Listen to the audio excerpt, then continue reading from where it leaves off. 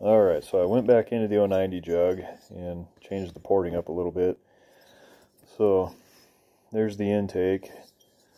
So you can see the piston wasn't coming all the way down to the top of the intake right here.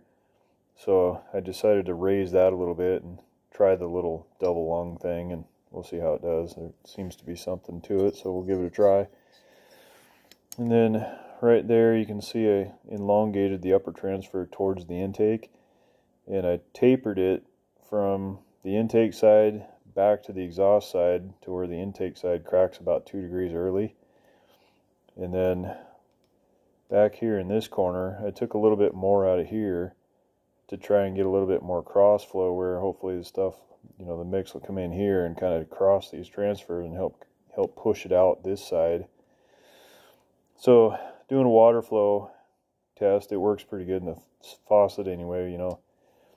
If you shoot it in this corner, it comes out down here pretty good. If you shoot it in this corner, it comes out down here pretty good. And then if you shoot it in the middle, it shoots straight across.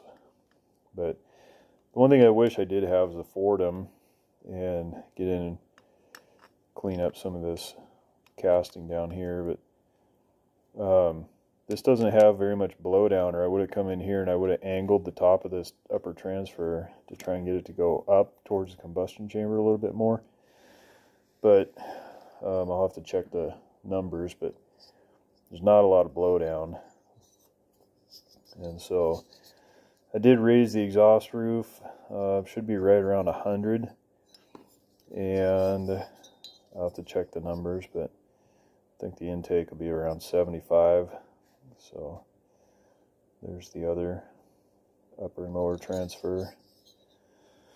So base is cut, squish is at 20, and so you can kind of see right there in that band, that little dark band, where it goes to silver right there, there's just a little bit of a step.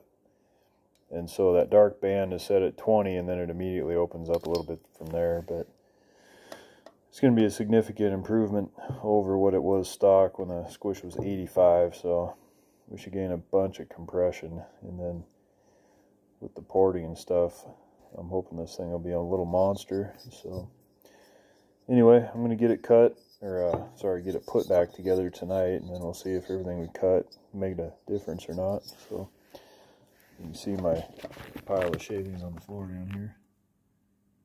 So anyway, stay tuned, and tomorrow we'll light this thing.